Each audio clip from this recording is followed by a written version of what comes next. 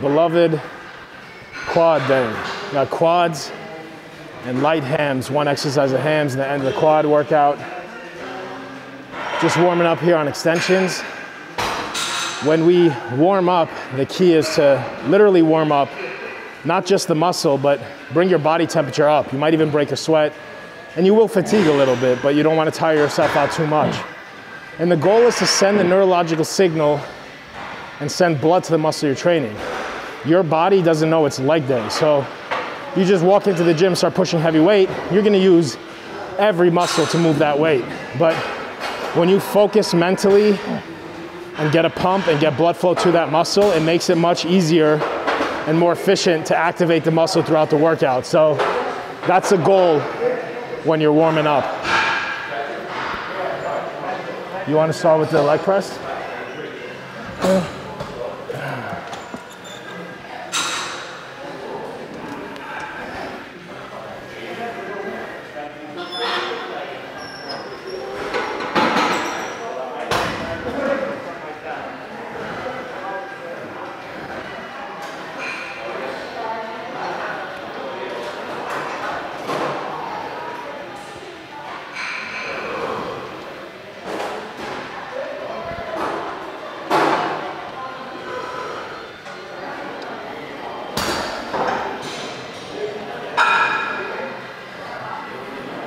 Sometimes if I'm feeling tight, I'll do some light stretching in the middle of my warm-ups. But I always get asked the question, when do you stretch, before or after training? You never want to stretch static stretching, holding a stretch for a prolonged period of time before you train. Because a relaxed, stretched, elongated muscle is the opposite of what you're doing when you're training. When you're training, you're tensing and shortening the muscle. So stretching before training can lead to injury. You want to stretch after you work out. Aids in recovery, brings blood flow brings nutrients. And also after you work out, you're so warm, you're more pliable. So it's a great time to stretch.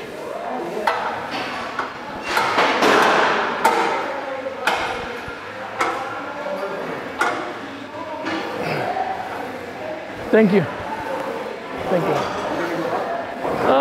Yeah, hopefully. I see you.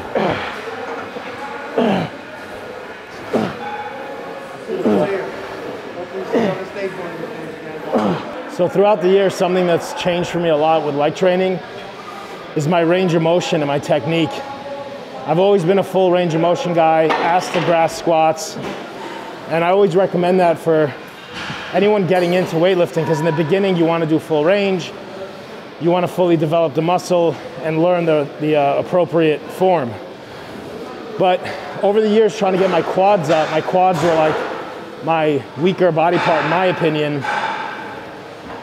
I realized that stopping 90 degrees or doing half the rep was really stimulating my quad more, because when you go all the way down on a leg press or a squat and the quad is fully stretched, it's weakened. So if you're all the way down, that first few inches is going to be hamstringing glute. And that's great, there's nothing wrong with it, but it's not getting all of the resistance to the quad. So that's what I've been doing the past year, and it's actually a lot harder for me. I realized going all the way down on squats, hack squats, or on leg press was easier for me. So stopping at 90 degrees, or even sometimes less, was activating my quad more, and it was harder. So just being something different and challenging myself, it's improved my quads a lot. That being said, I've told a lot of you guys about my TFL hip issue pain that I've had. So I've been working around that and trying to avoid anything that hurts. But my point is that what's textbook and what you're supposed to do isn't always the right thing. So you gotta really pay attention to how you feel and what's working for you.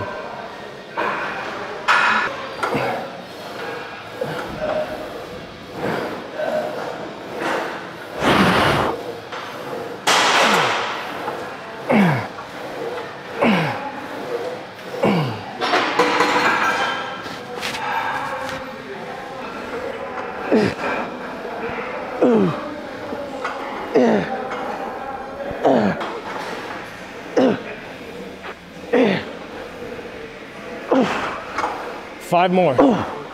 Let's go, 5. I got it.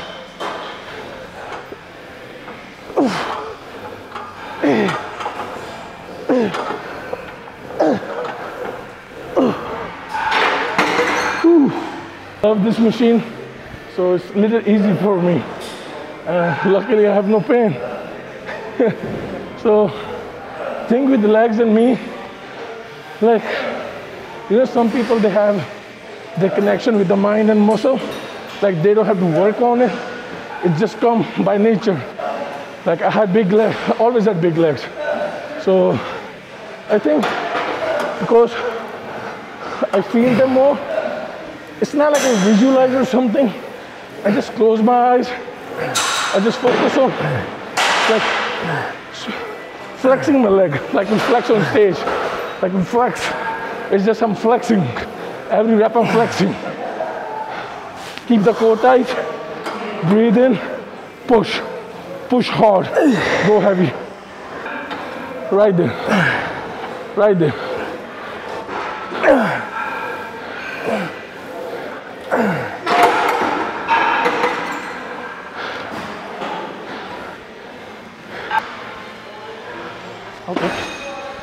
Okay, there you go.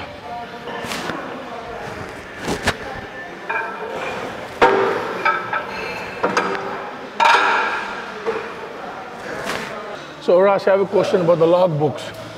Do you recommend you use it, or what you say on it? I do recommend it. Many years I didn't use it, but my workouts were so short when I did the high intensity training that I always tell you guys about, the heavyweight, low volume, that I knew what I did last week. And I used to do the same workouts week after week after week. A lot of guys think you need to change to shock the body. Not really. If you're pushing hard and you're increasing every week, reps or weight, you're fine. So logbooks are good to track what you did in the past so you could go and look. And also so you make sure next week you do the same or heavier, same weight or more, same reps or more. A lot of times you forget, and maybe it's 1 or 2 reps or 5 pounds lighter. So it's good so you make sure you're progressing and always beating last week. So that's what's really important. Dorian always did that. Dorian Yates has logbooks of what he ate and what weight he pushed every day for his whole career. That being said, I don't recommend you guys coming into the gym with a fucking duffel bag and a book this big with calculators. Every time I see someone like that, right now, it's really disrespectful to everybody else, and you're taking up too much of your fucking time. So either remember it and write that shit down after your workout, or put it in your notes on your phone. Just copy and paste last week's and just tweak what you do differently. But it's good to keep track. But if it's taken away from your workout, no. I think a lot of the younger guys these days, too much fancy shit. The glows, the gears, the duffel bag. Just fucking train. And one more thing, like you said, like you don't change your workout that much. No. So people, like I have clients, you have clients, like they tell us, they always ask us like, oh, change our workout. It's been like a month, only like a month, they get bored with the workout. They want to get their money's worth. Like when I have a new client, I always send them a voice note, like a few minutes long, explaining everything. And if they really need a new workout to feel better, I'll give them one. I tweak things, but there's only so many exercises for each muscle. I'm not talking about the million fancy variations. Just the meat and potatoes, biceps, back, shoulders, legs. We all pretty much do the same shit with some variation. You pick a couple of exercises that feel right for you, that are hard and intense, and you feel good, and you stick with them. You could swap here and there. You could change the order of the exercises. Like 1 week we might go heavy on bench press, and next time we'll be heavy on like incline. Yeah. Just change the order a little bit. Yeah. But like I did incline, flat, and dumbbell flies for chest for about 20 fucking years. And you have the best my chest is one of my best body parts. Yeah. It's not what you do, it's how you do it. That's gotta be my motto, my catchphrase, and I say that all the time. I gotta make underwear with that shit on it. Let's go. Easy.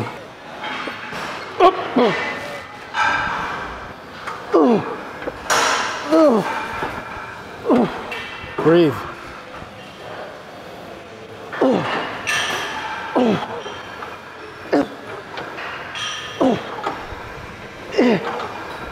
Let's go, let's go, let's go. Come on.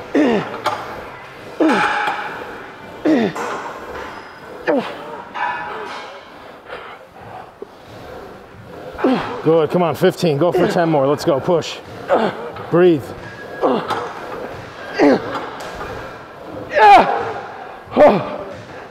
Breathe.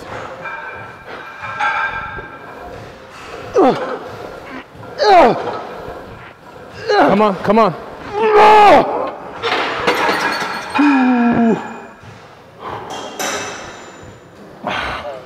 Good shot. I didn't do much. Now I was about to do 20.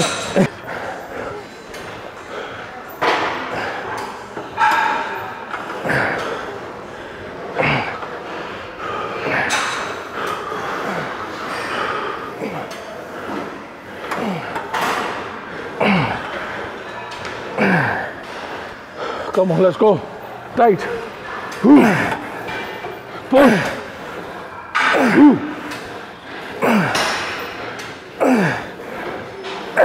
Yep. Everything tight.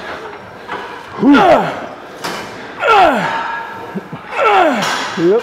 Push. Go.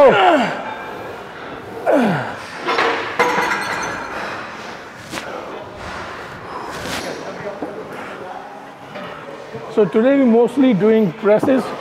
No, usually we don't do squats. Either we do this one, horizontal squat. We might do this, or we do the hack squat. But today we only gonna do the presses. We just did one, the regular press that we have at every gym. Now we're gonna do the horizontal. Then after this, we jump into the vertical. Vertical is his favorite now, right, Arash? Yeah, because Fucking did 7 plates. anything that doesn't hurt me, my quads is like working around the pain in my TFL and hip.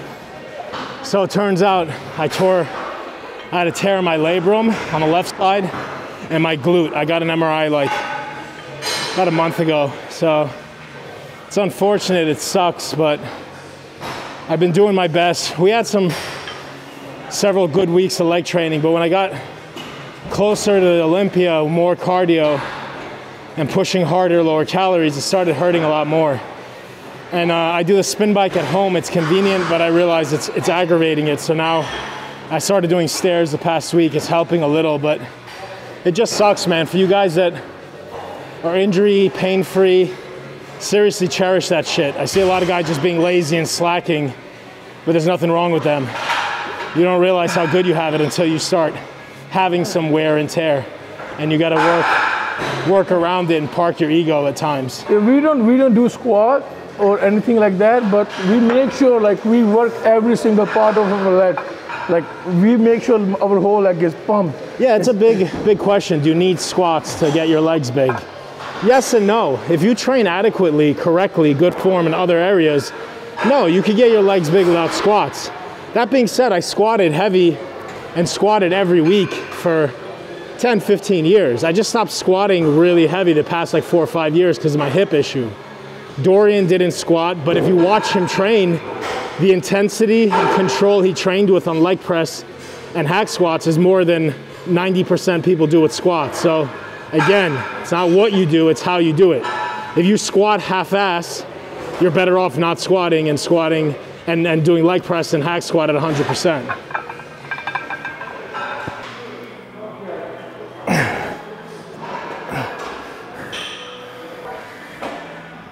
One, 2, 3, 4, 5. One thing you guys don't see when people are training, you just see the weight and you see the ease, but you don't realize what the person's doing. So I can be lifting 20, 30% heavier on everything you see today, but the focus I put on my legs and on my feet make the world of a difference. So here, width is not so important for quad sweep or ham, it's height.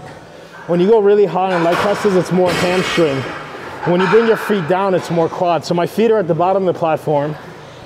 I'm lowering with my heel, pausing for a millisecond and pushing up with my heel.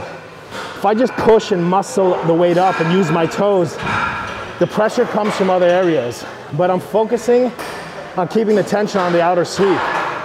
So before I even got to, I don't know what it was, 10, 15 reps, my outer sweep is on fire. So you want to keep the tension on the area that you want to train and just keep it in that range. So you're not really resting at the top and bottom. And where you put the weight on your feet is fucking so crucial when training legs. True. Just a warm up, bro, come on. All heels. Come on, Biki.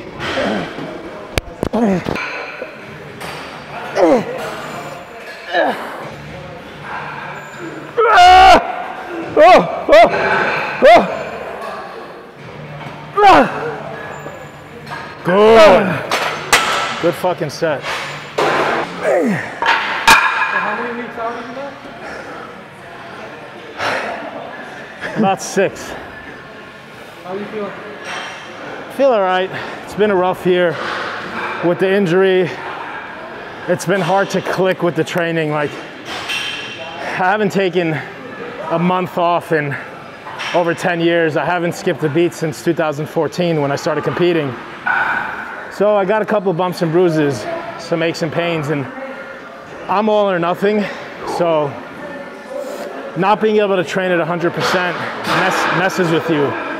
Like this leg workout for me, I'm doing my best, but it's like 70% of what I used to do. So it's difficult, you know? It's difficult when you can't give 100%, it affects you. So I'm taking it day by day. I'm doing my best, but it's been definitely a rough year. Are you close to your weight cutoff? I'm never close to my weight cutoff. I'm 230 right now, which is pretty decent. My cutoff is 215. Usually I'm like 2 weeks out, I'm about 225, which is always a problem. That's another frustration for me. I don't like to drop 10 pounds in a few days to make weight because it affects the way my physique looks. Last year I was peeled and depleted at 225 and I looked great, but I had to suck down 10 pounds, make weight. And then when you go back up in weight with water or carbing up, you don't always look the same, you know? Fighters just want to rehydrate and perform. They don't care how they look. But when bodybuilders cut weight and go back up, we have to make sure we go back up and look the same. And that's really, really tough. I think 2020 Olympia was my best package ever. Most well-rounded, conditioned, small waist. But pre-judging, it didn't show. I didn't look that great because my body was still rebounding and from that huge weight loss that I had to, a day and a half before cut to make weight. So it's tough. Everybody's got to do the same thing. Some guys don't have much weight to cut, so I can't complain. I just have to adjust, maybe try to lose some muscle this year. I know it sounds crazy, but it is at the end of the day muscle mass because I don't have 10 pounds of fat to lose the last week of a show.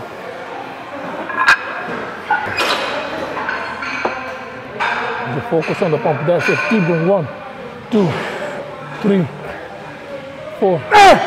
Push. 5. Come on. Hold. 6. Beautiful. Come on. Strong. Strong. Push. Yup. Last one. 5 more. Come on. Breathe. Push. 1, 2. Keep going. Keep going. Keep going. Good. Good set, bro. 2. So for all those who train for like 2-3 hours at the gym, bro, you think you can train like this intensity for 2-3 hours? I don't think so. So workout is short. It's like an hour and that's it. Go hard, go full, go full intensity and that's it. Come on. Last set, bro. Last set. Let's go. Push it. Leave nothing in the tank. Good. Come on. Come on.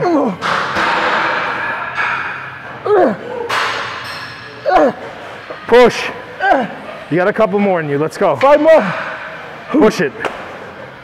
Focus, focus.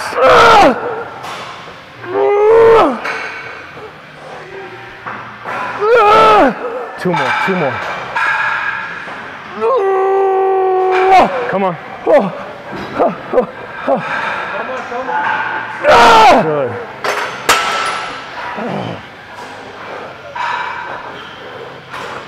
You know, You see the range, right? If you guys doubt it, the range of motion, I'll put his IG profile. Go look at his pictures. He's been training with this range for years. And go look at his quads. If you showed me this range of motion 3 years ago, I'd say, oh, they're not doing it right. But I've noticed a huge difference in my quads, striations in my outer sweep, and denseness. But just look at his legs.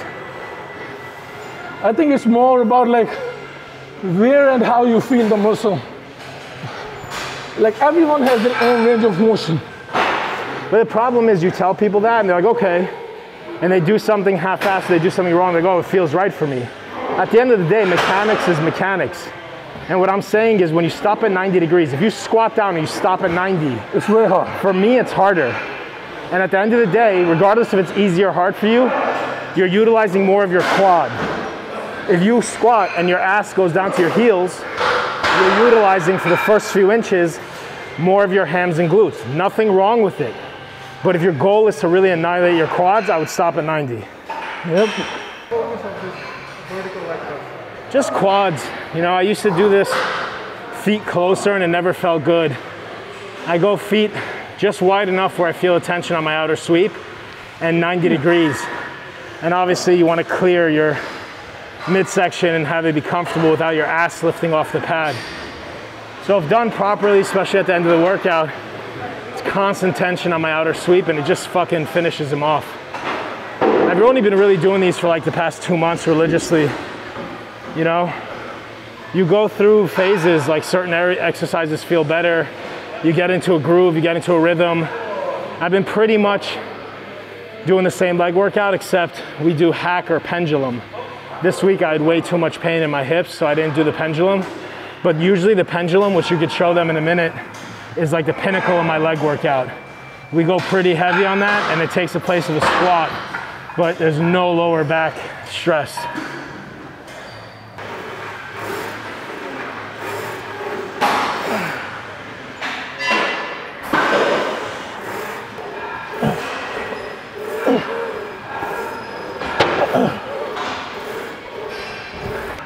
Breathe, push, push.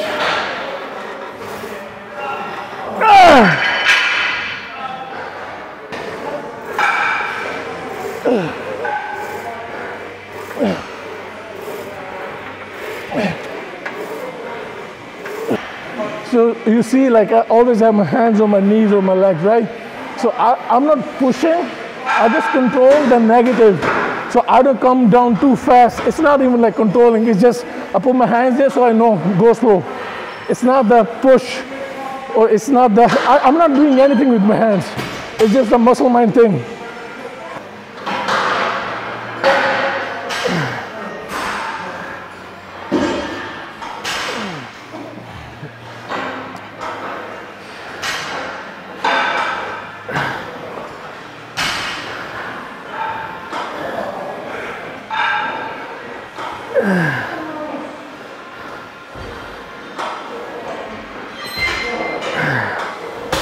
Light, easy 15. You always do a warm-up set for the first set of your movement? No. Warm up 2-3 sets, whatever's needed for the beginning of the workout. But after that, just jump into the sets. But if I'm going really heavy on a new exercise, sometimes I'll ease myself into it with a set of 80%. That was too light, but if you guys are trying to train at 100% and go heavy, every time you do a weight that's 70%, you're just weakening yourself. You're not gonna get stronger, bigger, or grow from it because it's what you've been doing week in and week out. It's not a new stimulus. So what you're doing is weakening yourself for that heavy weight that's about to come, that's gonna make the difference, that's gonna make you grow. So that's why I've always been an advocate of warm up, warm up, warm up. Maybe do 1 or 2 reps at 80% to get your nervous system ready for the weight, and then just go heavy. Pyramiding has its time and place. It could be good for beginners, but it weakens you.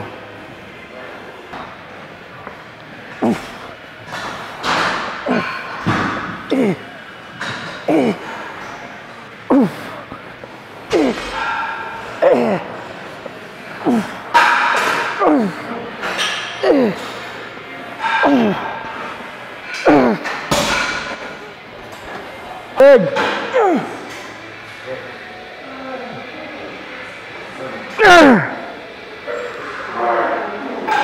Yep.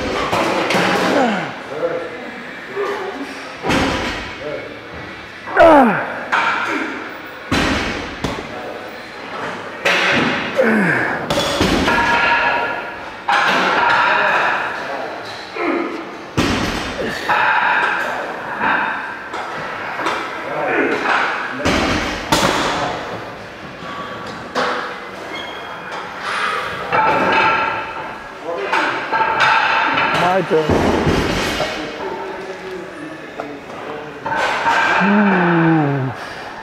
Sit all the way back and pull. Stay back there.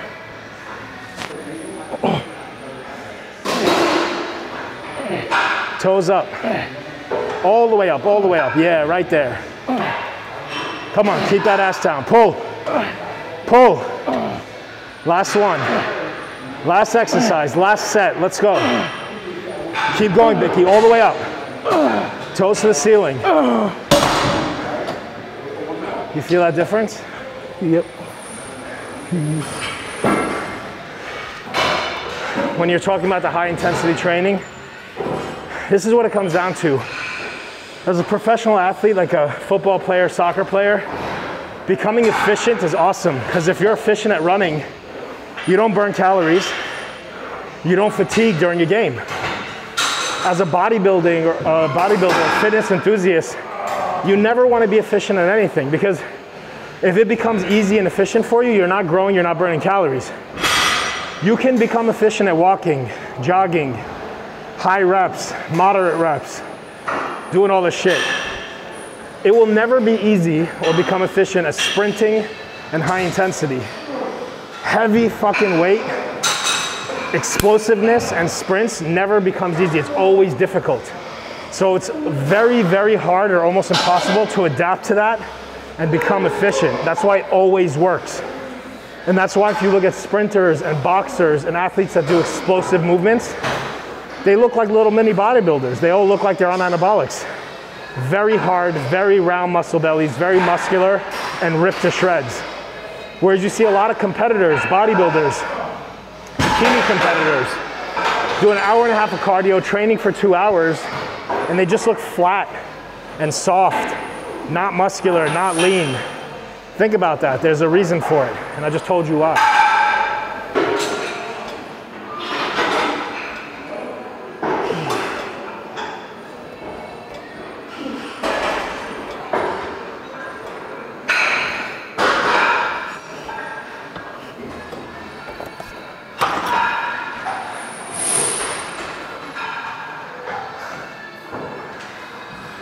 At 12? What time is it? I'm having the hardest time breathing today. I feel like I'm coming down with something a little bit. So take the vitamins today when we get home. Do you feel that at all? Like a little anxiety? No, I just feel tough workout today. I think there's one time I edited. What you guys want to pay attention to on hams, we're just doing one exercise, 4 or 5 sets. Get blood flow, help recover from the last ham day. Not enough to annihilate my hams, because we do it separate days. You guys look a couple videos back, we did a hamstring day. But one thing you got to pay attention to is your knee in correlation to the end of the pad. If my knee is too high up here, my whole leg comes up and I use too much of my body. My knee hangs over and I make sure to only use my hamstring, just like a bicep curl. And you want to keep your glutes tense and your body stable. Too much movement here is not only going to aid and take away from your hamstring, makes it easier, but also puts pressure on your back.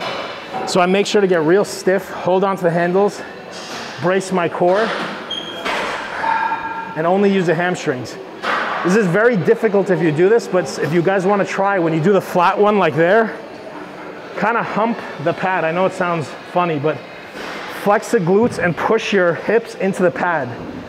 Then curl. You're going to be about 30 to 40% weaker, but you're going to be only using your hamstrings.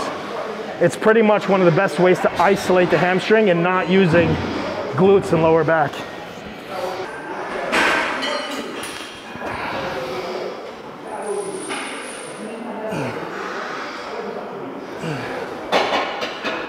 Come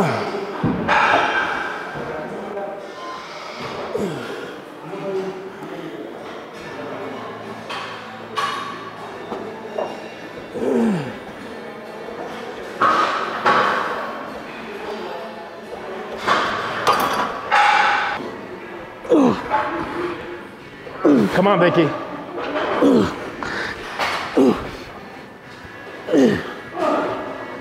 Easy, come on. See how big his quads look from behind?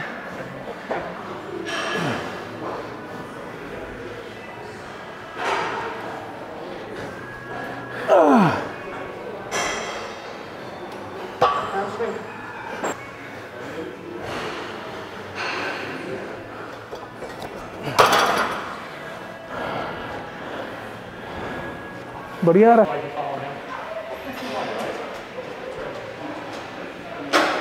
Say hi.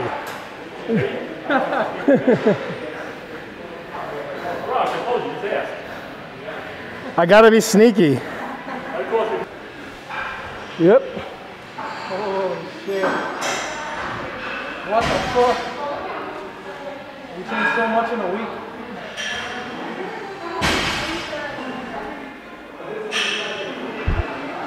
Whew.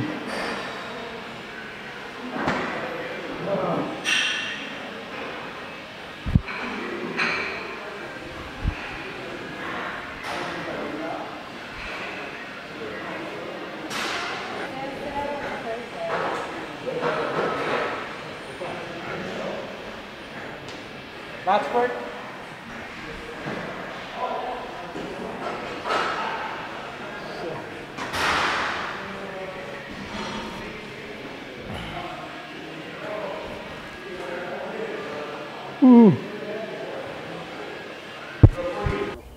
So that was it, full leg workout. And for all those who've been saying like, I cannot do squats, this and that, no deadlifts, so this is the workout you should do. And we mostly did presses, but hardcore, like no easy weight, did some warm up with the leg extension, then we went like all in. Yeah, if you can't tell, we're done. It was tough day for me, a lot of aches and pains. Normally what we do is a couple sets, 2 to 3 sets, warm up with extensions, moderate lightweight, about 20 reps. We do a leg press, then we move into the pinnacle of our workout would be a hack squat or a pendulum. This week we just did 3 different variation of presses. So over the past, I'd say 2 months, we've been doing a leg extension, 2 presses, and a pendulum or hack. So really only 4 exercises. We come back to the leg extension at the end and we'll do 2 to 3 heavy sets to count it as an exercise, not a warm up. And with that, with the high intensity and pushing really, really hard, I've been annihilated. So it's not the quantity, it's not the number of exercises. You don't need to do 6 to 8 exercises. Honestly, 6, 7 exercises is kind of the average that I see people doing for legs and back and even sometimes shoulders and chest. If you guys are doing 6 to 7 exercises, you're you're not training at 100%. You know, you want to do 6 exercises? No problem. Come, we'll do 6. We'll see how you feel after the second. If you train with intensity and control, you're going to be really shot after your second exercises. Third, you're going to be almost 80% done. You know, so you guys got to train with intensity. It's not so much how much you do and what you choose to do, but how you do it. You can do leg press for your whole leg workout. If you train intense with good form and you go slow, you're gonna kill your quads. Whereas you could do 6 exercises and not even kill your quads because you're not training properly. So again, I keep on saying this. I've said this 10 times in this video. I've said this on my social media. I say this to my clients all the time. It's not what you do, it's how you do it. It's not about like just moving weights. I always say like flex the muscle. Like whatever we do, like chest, flex, bicep, flex, legs, flex. We flex with the weight. If you cannot flex without weight, you cannot flex with the weight. Listen, I wish that wasn't the case. Weightlifting is fucking easy. Picking up weights, throwing them around, heavy weight, it's easy. When you start moving weights and you start trying to pose and flex your quads at the top, that shit is hard. It's not fun. It burns. You know, weight that you can do easily for 25 reps becomes really hard to do 15. So focusing on the contraction, going slow on the negatives, flexing and squeezing. I'm not gonna lie to you guys, this stuff is not really that fun all the time and is difficult. Most guys come into the gym like, oh, we're having fun. They just throw around weight, they get a little pumped, they get stronger, they feel good. And that's fine, but we're bodybuilders. And most of you guys that are listening to this are bodybuilders, even if you're not competing. What I mean by bodybuilder is you're training for changes in body composition. You want to mold your body. You want to look a certain way. You know, I was a bodybuilder for 21 years. I never competed. I consider myself a bodybuilder. We're not training for weight. I'm not trying to curl a heavy weight or do a power lift or train and compete in powerlifting. I'm training to sculpt my body. And you got to think. You have to think like an artist and a scientist of what you can do to be the most efficient and get yourself looking the freakiest you can. How to get your shoulders bigger faster. Is it just lifting heavy weight, or is it certain forms, certain exercise? And this is what I try to talk to you guys about and teach you in my videos on YouTube and Instagram on exercises. It's really tough. It's not always so easy. Like the leg extensions, squeezing at the top and flexing like you're flexing on stage. It's really, really hard. You guys try that next time you train any body part. Really like pose, flex. On the top of a bicep curl, pretend you're hitting a bicep pose. I mean, in weight that you're gonna do for 15 reps, you'll be dead at 8 reps. You gotta visualize like you on stage and you flexing. Like if you're an athlete, you compete, you should know like how you feel on stage. So I personally and him, I know, like we visualize like we on stage, and then we like engage the muscle, and then we pump. Isolate it, a pump, and just focus on the same muscle. And if you guys aren't competing, visualize being at the beach, visualize being in the club, flexing for the girl. You know, it's like no one sees you in the street. It doesn't say 300-pound bench press, I curl 50 pounds. They don't see that. They just see the way you look, right? And I'm not saying we train for other people, but most of us are training to look a certain way and we feel better about ourselves, right? So what would you rather do? Lift 200 pounds and not look like it, or lift 20 pounds and have no injuries and look like you lift 200 pounds? You know what I'm saying? I mean, my type of training is always high intensity and heavy weights, so there's no 20 pounds in my training, but my point is, you know, I want to do the least amount of damage getting the most amount of results. I want to do the least amount of work getting the most amount of results. Going into a diet and doing 2 hours of cardio and being 1,000 calorie deficit is not smart. You want to eat the most amount of food you can while getting leaner. You want to do the least amount of work as possible while getting paid more. You know what I'm saying? Why do an hour of cardio if you're getting ripped on 30 minutes? So this is what I'm trying to explain to you guys and teach you guys, shit that I've learned over 27 years now. Makes me feel old, and a lot of mistakes that I've made I don't want you guys to make. You know, it's not too complicated. Keep it basic, train hard, eat and sleep, and I promise you, you'll grow. Look at me, bro. I'm eating like 4,000 or 5,000 calories, and I'm training hard like 4 or 5 days a week, and I'm still pretty lean. Like, I mean, it's not like I'm gaining fat because I'm burning calories, I'm pushing myself, I'm lifting heavy. I never did like 130, 140 pound dumbbells, overhead press, but now I'm doing it. So I'm not like getting fat. I'm eating all those calories and I'm utilizing it. I'm pushing weight. It's not like I'm in the gym, I'm on my phone, I'm talking to someone and that's it. 40, 50 minutes, we're done. We're out of the gym. Absolutely. He's pushing his limits and we expect you guys to do the same. Follow us, subscribe if you haven't already. Check out Biki's Instagram and his YouTube channel. Comment below what you guys want to see and hear from us next time. Till next time, guys, keep at it, train hard, and don't slack.